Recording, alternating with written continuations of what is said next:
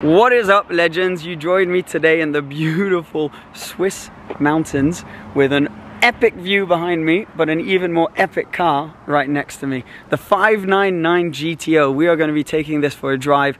As usual, it's going to be a tour of the exterior and interior spec and a few of the technical data of this car, and then we're going to take it for a proper drive. And you wait until you hear this thing because it sounds epic. What is the 599 GTO? Let's start with that. It is the limited edition.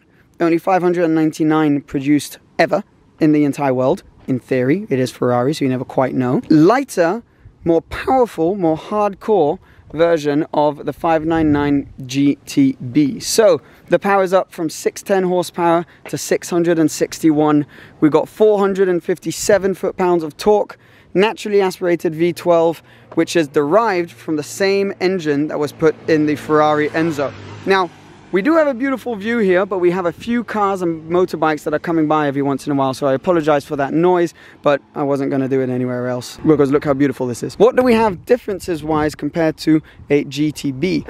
And the front, the easiest thing to notice is the double air exits on the hood. There is only a single air exit on the GTB, and of course on this one you've got that famous stripe. Not all 599 GTOs came with that stripe. It was an option, and to have it painted is a pricey option. This one's got it in light grey on a flat black exterior, so really cool. And when you start looking around this car, the details are gorgeous. So the full carbon front headlights, the carbon front splitter, which you do not want to hit, and the new slightly more aggressive front grille. This has since been replaced by the Ferrari F12 TDF and now the 812 Competizione, but I think this is one of my favorite all-time cars, and I've said this for a long time, and I've had, I've been lucky enough to drive the GTB quite a few times, but first time in the GTO. So huge thank you to my friend Scott, who's disappeared off somewhere, but he has lent me this car now, and yeah, it's just so cool. As we come around, we have these very cool looking rims, but really interesting actually brakes, because the 599 GTO was one of the first cars to have carbon ceramic brake pads as well as carbon ceramic discs. So yeah, the combination of the two give the brake pedal an interesting and quite particular feel, but we'll talk about that more when we're driving. As you come around side, the whole exterior of the car has this matte carbon fiber, so side skirts right there. And the rear, you have this new air exit right behind the tires right there to get rid of some of the turbulent air that can sit in the wheel arch. You've then got the 4 exhaust tips, which are different compared to the GTB. The tips have been revised and the exhaust has been revised to be one of the greatest sounding stock exhausts of all time. I cannot wait. I'm going to give you like a 20-30 second clip where it's just pure exhaust. You've also got the blacked out Ferrari logo right here, prancing horse, and that stripe we saw around front goes all the way over the roof and ends right here on the top of the boot of the car. Now, I'll show you the boot in a second, but to access it, you actually need to go via the interior of the car. Now, the 599 interior is pretty interesting because historically the V12 front engine Ferraris are the GT, more comfortable versions of the Ferrari cars, so the most comfortable model, and therefore are caked in leather on the interior. So there's leather everywhere, on the roof, on the dash, everywhere. This has been completely stripped to the bone because the name of the game was lightness when making this. So we have some interesting materials. Alcantara, which we all know, with contrast grey stitching in this one. That matte carbon fiber as well. But then all around the car, we've got this kind of weird fabric, which I'm sure is very light, but I don't know, doesn't feel the most quality. It's my one kind of thing that I'm not a huge fan of with this car, is this material, which is all around the dash, on the airbag, and then around the seat as well. You got this weird kind of mesh, which this I actually don't mind. It's the same as what I have in my Scuderia. And it's this mesh in the center of the seats, but it's quite comfortable. So yes, Alcantara would have been nicer, but that's not too bad. Whereas this, I don't know, just doesn't feel like you're in a €500,000 car, which is what these things are going for right now.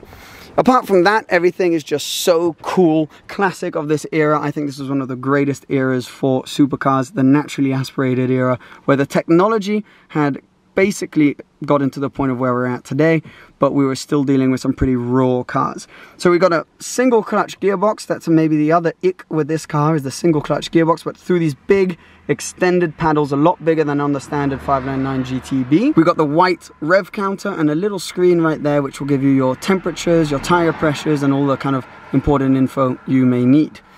Then as you come around, you got your classic Ferrari kind of center console with your launch button, reverse and auto. So this you press to go in and out of auto or manual modes.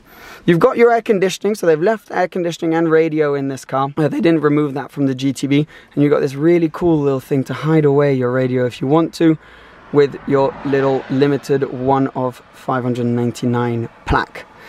The matte carbon fiber continues all around, and in the back you've actually got, first of all, my jumper and a cap, but you've got a nice little storage area for some bags, because this originally is a GT car, just made very hardcore and very, very fast from Ferrari. So how do we access the boot? That is, actually, I need to put the key in, if I can find it, that would always be good. Boom, here's the key, old school, so you put the key in, turn, boom, you'll press that, and this is actually to open your fuel filler cap. So you press that and boop, it pops open right behind you. Anyways, we don't need that right now, but look at the boot. I mean, it's not massive, obviously, we are in a supercar, but for a 650 plus horsepower car, that is a pretty decent boot size. If you compare it to, I mean, even like a Hurricane these days has a much smaller boot. So get that little slam closed.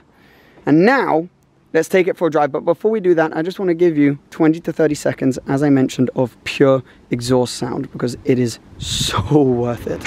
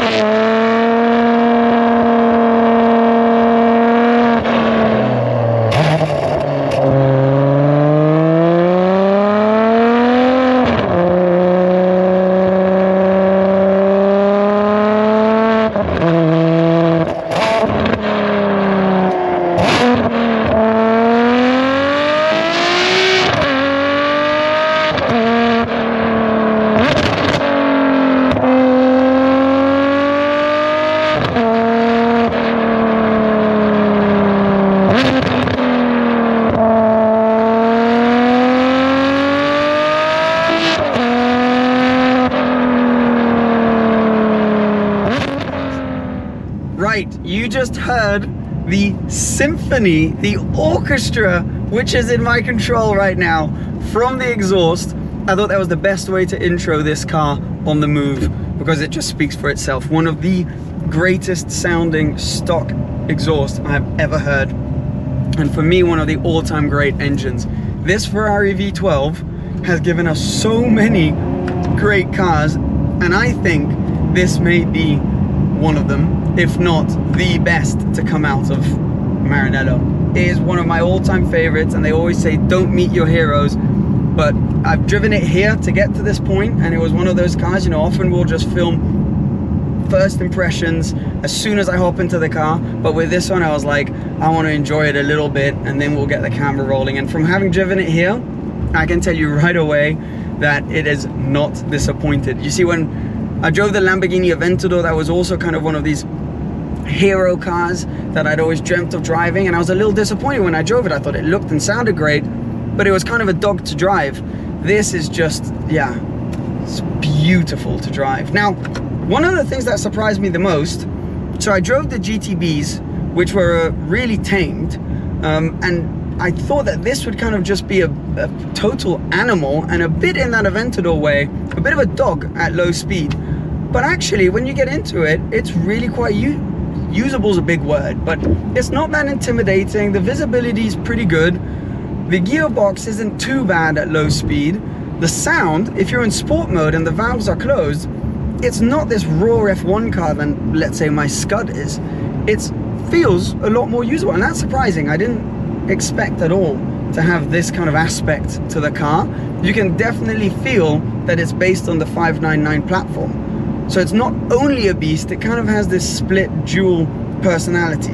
However, to be honest, I'd much rather experience the slightly more hardcore personality this was really built for. So you go into race mode, you go down a gear, and all of a sudden the exhaust is open and that V12 comes to life. And what a V12 it is. If I just drop the window right there, give you a little bit of a sneak peek, listen to this. Woo-hoo! Now you can very quickly be doing some very serious speeds in this. 661 horsepower, of course. Now you do need to rev it out to get the power, 457 foot-pounds of torque.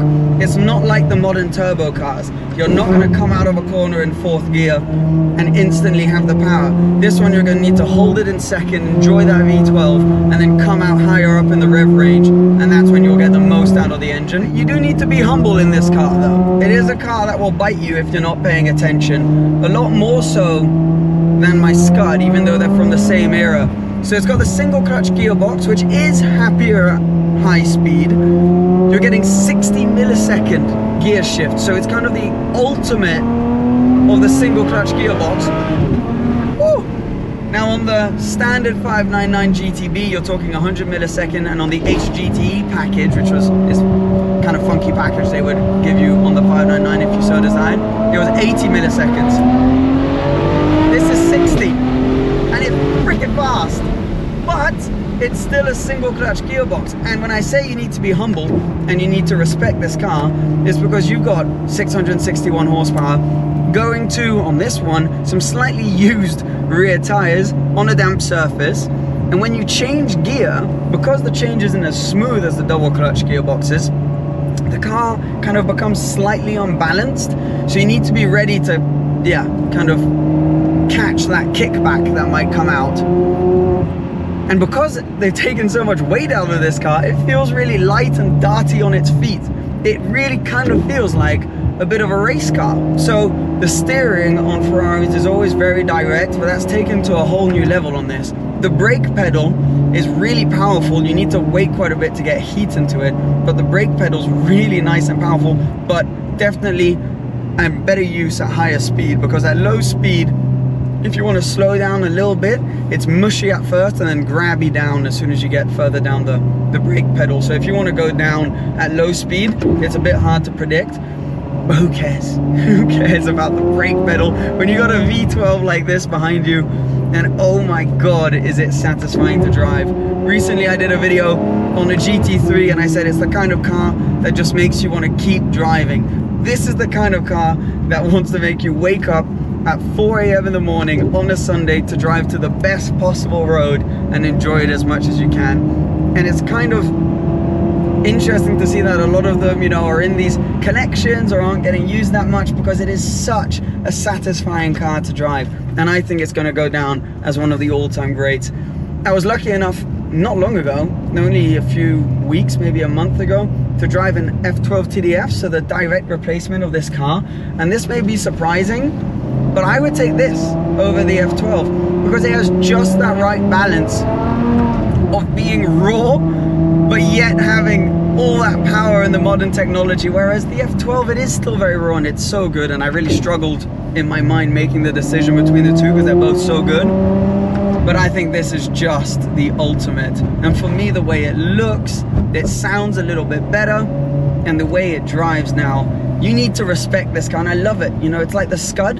When you get to the top of the road in the Scud, you feel like, oh yeah, I did that. You know, not everyone could go and enjoy the car on that road and drive it the way I drove it up that road. And I'm not driving this car very hard now, but I'm sure it gives you that feeling times 10, because it is an absolute animal.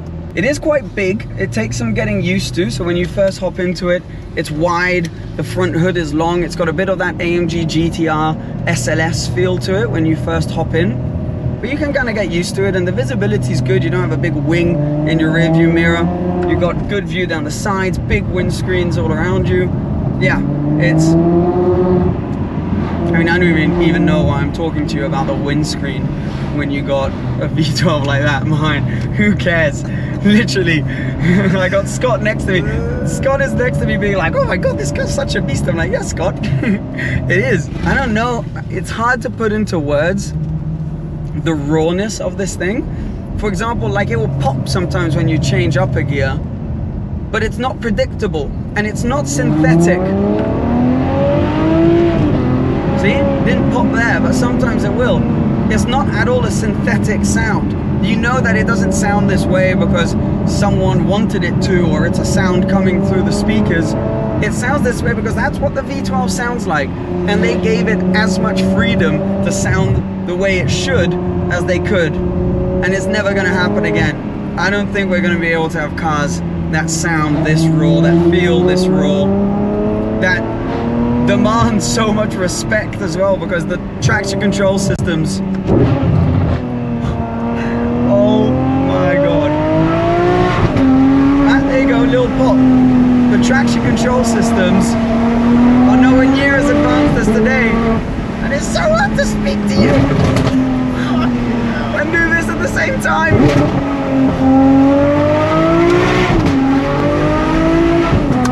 Oh my god!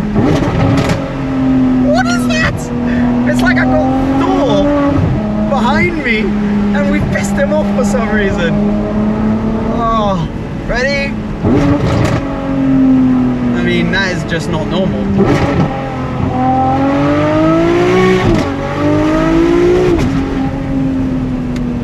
Yep. Has it lived up to expectations? Absolutely. Is it still one of my all-time dream cars? Absolutely. Scott, thank you, my man, who sat next to me, for letting me drive this, because oh my god, what a beauty. 599 GTO, mark my words, one of the all-time greats. Yeah, so I think you could probably tell that I quite like the car. 599 GTO, definitely top 3 cars I've ever driven. I mean, I was lucky enough to drive a Zonda, but I mean, yeah, in my humble opinion of just a guy who quite likes cars and has been able to drive 1 or 2 here or there, I'd say that this is one of the greatest cars, Ferraris, supercars ever made. Comment down below if you think that, yeah, you agree, or what would be the best cars for you. But this for me is definitely one of the ultimates. Thanks for watching. I hope you did enjoy it. I really enjoyed also you know, getting in touch with friends or subscribers that have gotten in touch with me on Instagram to film the cars. So if you have a car that you would like to see on the channel, that you think could be fun on the channel, send me a message on my Instagram and I'll try and kind of go around in France, England, wherever, to film a couple of cars. But this has been a really special one. Scott, thank you. Thank you very much. Really, truly special car, truly special day. And if you enjoyed it, please give the video a thumbs up. It does help the channel. Subscribe if you aren't already, and I'll see you again very, very soon. Cheers, guys. Bye-bye.